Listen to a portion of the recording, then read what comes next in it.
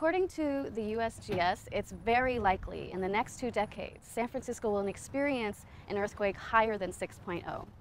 The city of San Francisco encourages their residents to create emergency kits to be able to deal with situations such as that. Right now we're in the park side of San Francisco in front of the house of Judi Dito. She has created a kit exactly like this, an emergency kit. So let's go and see what she has. Hi, Judi. Hi, how are you? Good. Good to see you. Good to see you too. Do you want to show us your kit? Sure, come on in. All right. One of the kits I have is one I made up for my car. Okay. One, it's pretty simple. It's pretty basic. This one was actually a pre-purchased one that I always have in the car. It has your basic first aid, some food and water, and some emergency items. You can pick this up like at any hardware store, a Costco even probably. I believe that's where we got this one. I also keep a blanket. Okay. I also have some other blankets because I have a 2-year-old daughter, so I keep them in the back of the car. Okay. And she always has those with her. Okay.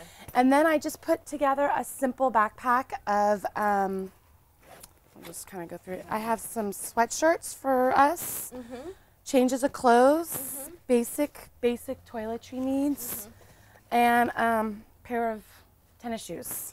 Great. But in the back seat of my car, I have like a little basket that's things for my daughter.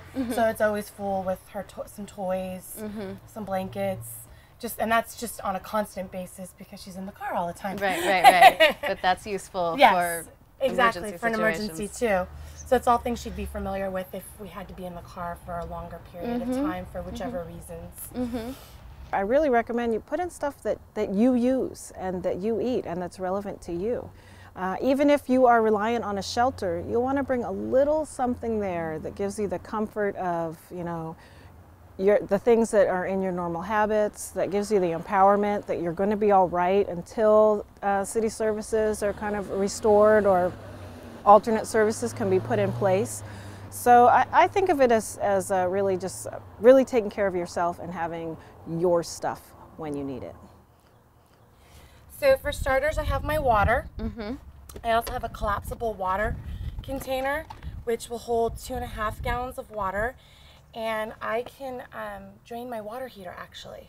Oh, to start getting water out of this too in a situation that needs more water. High fiber cereal bars. Works great for food. This is a wonderful item. It is a battery, well, it's a non-battery operated. You wind it up, it becomes your flashlight and your radio. Toilet paper, baby wipes. These are great for washing your hands, washing whatever you need to wash. Antiseptic wipes also to clean any cuts. And then I have some food items that have a shelf life of at least 6 months to a year. Some soups, can opener, very important, you need that. I have some pastas, and so you don't deplete your water. Low sodium chicken broth or vegetable broth, but the key is you want to make sure it's low in sodium because obviously the more salt you add to anything, it's going to make you thirstier. But again, it's something that can hold for a while in your stomach. And I added some little Parmesan cheese just in case. Little flavor. You know, vitamin C packets to add to your water just to keep your vitamins so you're staying healthy during this time. Walnuts, almonds, another item that will sustain longer. And then I have, you can also cook in your tomatoes right into it, and it's no salt added. Kidney beans, they're also high in fiber. Again, another filler. There are a lot of sources on the web that will help you find out what to do. You can start with our website. It's sfgov.org/sfnert. But we're not the only source. There is a 72hours.org website. The Red Cross has a kit. I recommend that instead of downloading everything and then getting overwhelmed, that you just pick one and just start working it. Do a little bit at a time.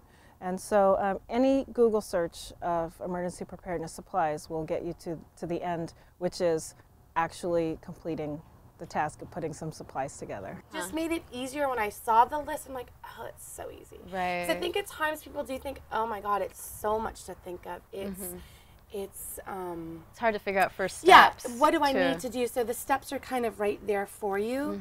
So it makes it easier. It makes it more concrete and accessible. So what would you say to San Francisco residents to encourage them? Start getting ready. start preparing. Even if you just take your list and you start with a basic for your car or the basic for your family, just begin to get ready. That's the most important thing I think I could tell any San Francisco resident, any resident anywhere that has disasters, is to start getting prepared and just start baby steps.